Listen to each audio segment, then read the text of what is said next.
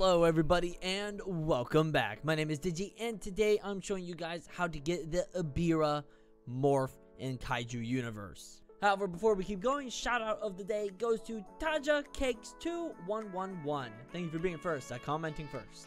Alright, so to get this new Kaiju, let's go ahead and show first the requirements. SHOWA EBIRAH.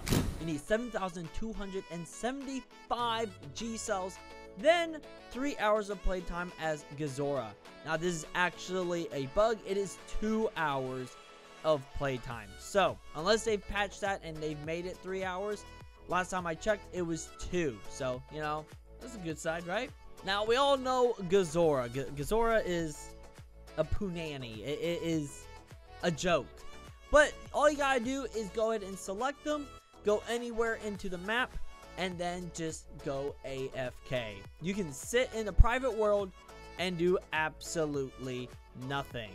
Yes, that's right. Now you do have to come back and check on Roblox every 15 minutes or so because you will be kicked for being AFK. This is how Roblox works. And so you just gotta make sure you don't get kicked out because it has to be consecutive. Alright, you gotta play for 2 hours straight. That's right. It doesn't add up. You gotta do it in one good old sitting.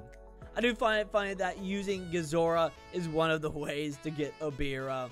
They're both very, what should I say, crustaceans of the oceans? I like to call them bug meat. But that is all, everyone. That's how you get it. I know probably a lot of you are just like, alright, well, I could have figured that out myself. Well, a lot of every people didn't know is that the 3 hours is really 2 hours. You're welcome. I just spared you an hour of having to sit here. So, say thank you. Anywho, that's all for the day. Thank you all so much for watching. If you enjoyed, then go ahead and leave a like and subscribe down below to join the badge hunting squad today. Use star code Digi whenever you buy Robux or Premium. And as always, stay awesome, stay cool, and good luck badge hunting. Bye-bye.